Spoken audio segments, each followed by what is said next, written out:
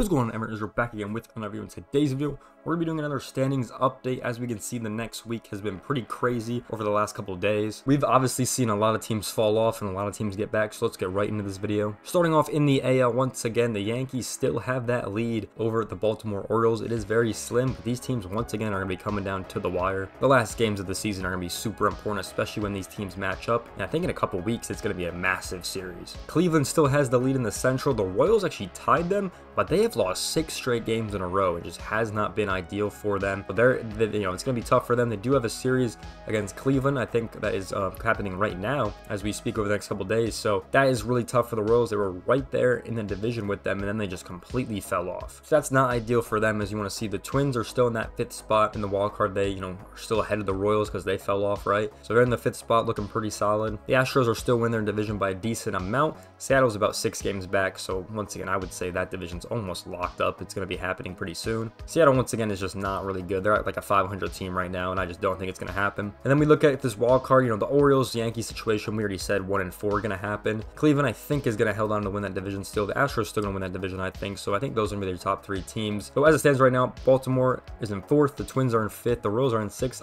I would like to say the Twins and Royals kind of go back and forth, but we'll kind of wait and see. The teams haven't been performing best. I mean, the Twins are 4 and 6 in the last 10. The Royals are 3 and 7 in their last 10. But the interesting players now that we look at, the Tigers have been coming back actually. They are 70 and 68. They have been 8 and 2 in their last 10 games on a 2-game winning streak, playing pretty well against San Diego right now. So they've come back. They're 4.5 games out. So maybe it's a possibility if the Royals keep playing like trash. And then we also have the Red Sox, who have also been, kind of coming back. Once again, they're at the 70-game win mark as well, 4 games back. But they're 3 and 7 in their last 10, so it's not been good for them either. Tigers have definitely been winning and definitely been making some moves, I'd like to say. So we'll see if Detroit can make a, kind of a late comeback into this wild card. It would be kind of crazy. I'm not gonna lie, to see Detroit actually back in there over the Royals, but we'll see if it happens. I don't think it will happen. I still think this is the top 6 as it stands right now. The 4-game gap is going to get bigger and bigger as the games go on, as we only got like a month to play left, really. So we'll kind of see what happens moving forward, but I think this is still going to be your top 6. And I do think that Cleveland is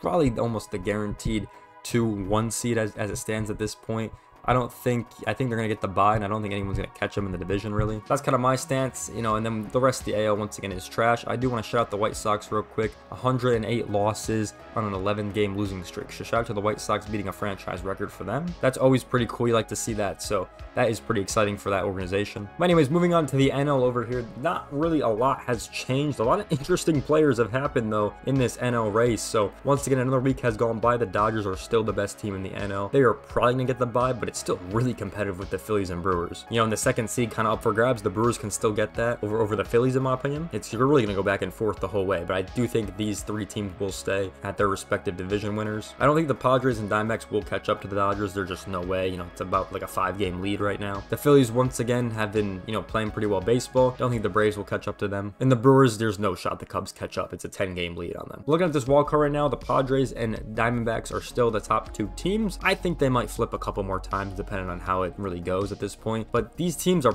probably locks. I say probably because anything can happen, especially if some teams get hot, which we'll talk about in a minute. The Braves once again a question mark. They're 6 and 4 in their last 10 games, so not playing bad baseball at all, but the teams below them have been playing pretty well. The Mets have been playing pretty good baseball. They're on a 4-game winning streak. Their last 10 games, they're 7 and 3, so they're playing really good baseball. Only 1 game out now, so they've definitely made a statement, and they're saying they can make the playoffs, so I think it's very close. And a team that has kind of came out of nowhere is my Chicago Cubs. That came out of nowhere. They're 9 and 1 in their last 10 games. They're on a 6-game winning streak right now, 3 games out, so actually very doable for them if they keep putting up this winning streak. I don't think anyone really had this team in. We look at their last, I think their last 15 games, they won like 13 or something like that, so they've just been on a crazy hot streak recently, and that's kind of what you need to make the postseason, and even in the postseason to make the run. So we'll see if the Cubs can keep playing good baseball in September. They don't have that hard of a schedule. They do play the Yankees, Dodgers, and Phillies for a set of 9 games, but everyone else is under 500. So honestly, the Cubs could put a nice run together. Do I think it happens? Probably not. Just knowing how the team is and knowing, because I'm a fan and I just know how they are. But they have been playing good baseball, so it might be tough down the road to see what happens. But I don't think they make it. The Mets is once again a possibility to make an upset. But man, I just